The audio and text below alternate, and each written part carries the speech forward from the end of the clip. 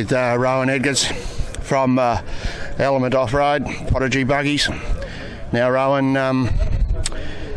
at Morex, you with navigating for Chris Weston. Certainly. And he come near on last. Yeah. And you've been kicked out of the buggy. And who are you navigating for now? Yeah, I'm in with Carl for Waikerie this year. Right, So, how's Carl going? yeah, we're down a little bit, but Down a little bit? but very reserved at the moment. Yeah, So you weren't in the top 10 though, were you? no, we scraped out. I think we got 12th, so 12th? that wasn't too bad.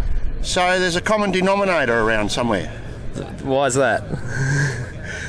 Well, you know, The one and two. Chris or- Weston's winning now, and Yeah. you're out of the so- car and so you're back down to implying 12th. you're implying that I might be part of the reason for Chris Weston not performing well at Warwick's. Well, it's been said that you just sit in the shed playing with your pipe.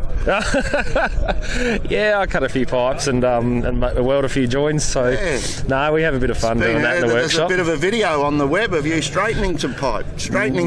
No, that would just be rumours and innuendo.